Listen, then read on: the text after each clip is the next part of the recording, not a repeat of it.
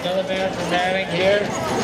Coming to us under the sponsorship of Deken Oilfield Transport. I'm pretty sure I seen Darren up there in the crowd a little bit earlier. So let's introduce him one more time. Bar Diamond, Doug Green at 3, Roadrunner and Evan Magee at 2, Deken, Eric Rever at 1.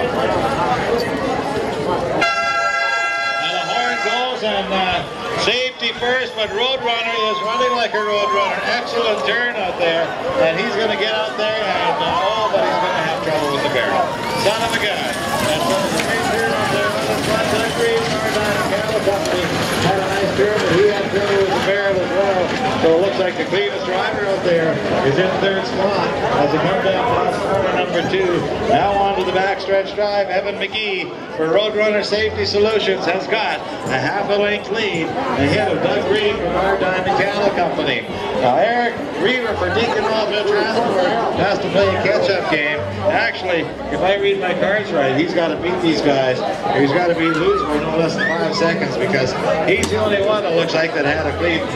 Well, I'll leave that for the judges to decide actually as we're coming on the way home now. Here they come, Doug Green on the outside. I think he's going to do it for the Bar Diamond Cattle Company. Second spot is Evan Magee, Roadrunner Safety Solutions. And in third, it's Eric Rever for Deken Oilfield Transport. That was heat.